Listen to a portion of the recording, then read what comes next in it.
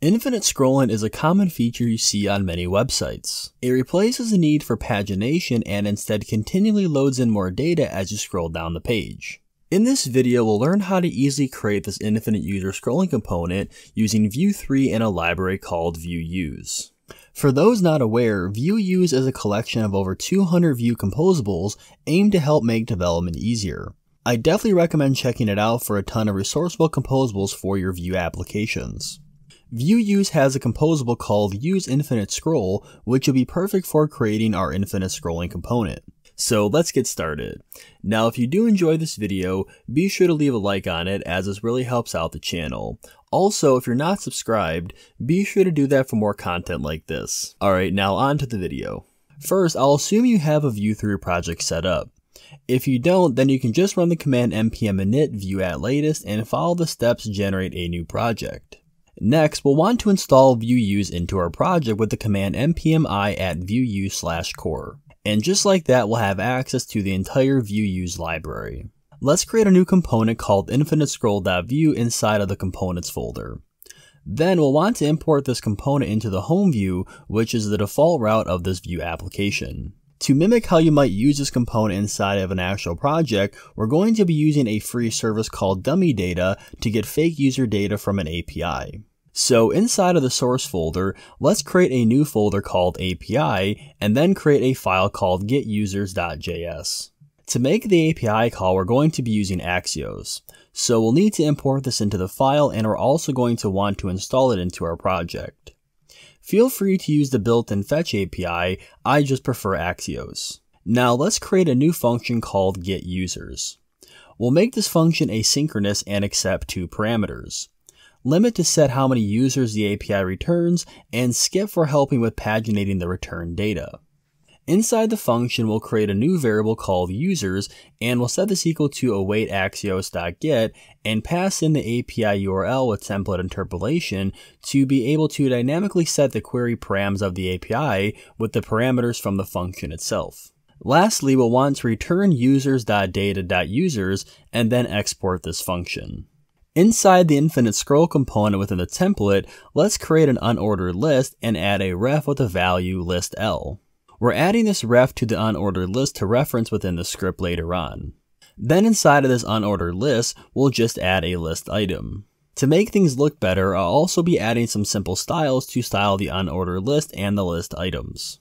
Within the script of this component, let's first start by targeting and gaining reference to the unordered list. We'll be using this within the composable from VueUse to enable infinite scrolling detection. To do this, we need to create a variable name that has the same name as the ref value we set on the unordered list, and then set it equal to a ref with a value of null. Next, we're going to create a variable called users_to_show to determine the amount of users we want to display initially, and then also when retrieving additional users as we get to the bottom of the list. Then we'll want to retrieve users from the API to display on the page initially. Let's create a new variable called userslist and set it equal to a ref. Within this ref, we want to call the function we created called getUsers, which is asynchronous. So we'll use the keyword await and pass in the parameter of limit, which would be the variable user_to_show, and for the skip parameter, we'll set this to 0. In order to use this function within the component, we'll need to import that within the script as well. Since we just made this component asynchronous with a top level await, we need to wrap this component inside of a suspense tag within the home view. If you are unfamiliar with how suspense works, I created a separate video on this you can find inside of the description. But the TLDR for this video is that suspense has a slot for the default content, which would be the infinite scroll component, and then an additional slot for fallback content while the asynchronous task is waiting to resolve. We'll want to create a new template with a fallback slot, and within here create a paragraph tag with the value of loading. Now back within the template on the list item, let's add a v-for loop and iterate through the user's list variable to output each user within this array. Inside the list item, we'll just output the first name to keep things simple. Inside the browser, you can now see we have these initial users displaying. Each time we get to the bottom of our list, we want to retrieve additional users.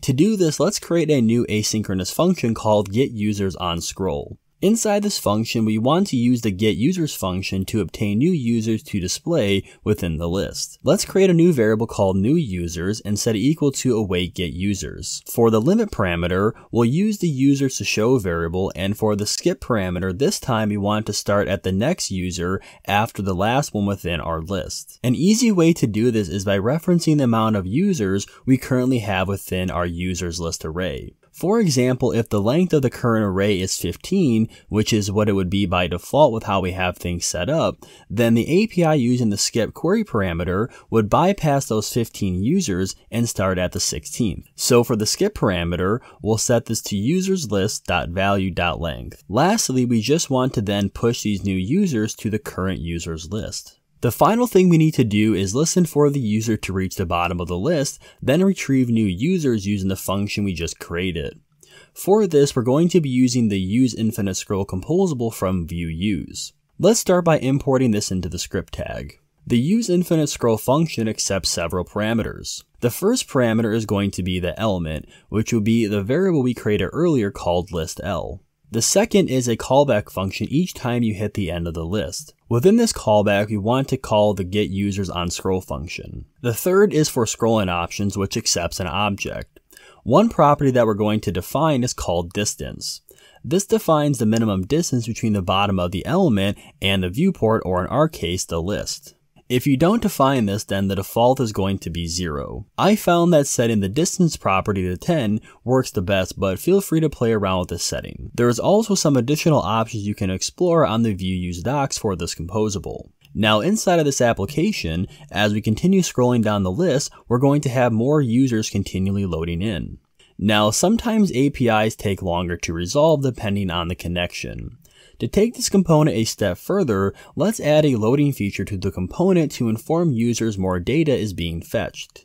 We'll want to create a new variable to track when data is being fetched, and we can call this fetching data, and we'll set it equal to a ref with the initial value of null. To simulate and actually see this delay clearly for this tutorial, inside of the function, let's delay everything from resolving by 1.5 seconds. To do this, we want to await a new promise and use what is called a setTimeout method to make the promise resolve after 1.5 seconds. Then at the start of the function, we want to toggle the value of fetching data to true, and after the data has been retrieved, we'll set this value back to null.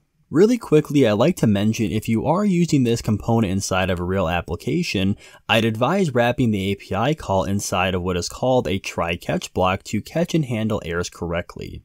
So inside of the template beneath the list item, to keep things simple for this tutorial, we'll just add a new paragraph tag with the content of fetching more users, please hold, but you could add something like a loading spinner instead. Now we only want to display this message if the fetching data variable is true.